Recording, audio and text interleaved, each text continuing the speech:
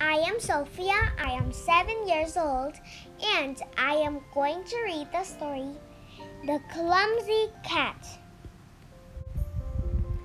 Once there was a clumsy cat named Ouch. People say that cats always land on their feet. Not Ouch.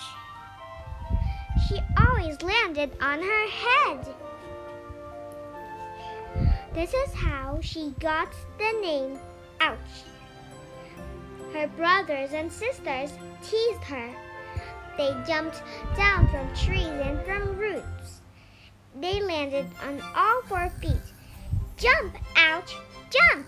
they cried. Ouch jumped down from the tree. She landed on her head. "Ouch!" she said. With bruises and sores, the clumsy cat went to her father. "I need to learn how to land on my feet," she said. Father Cat thought and thought. Then he spoke. "Climb to the top of that tree," he told Ouch. "Jump into the air and do a somersault and half twist."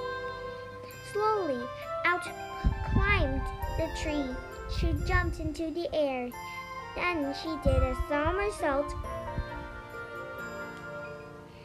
and a half twist.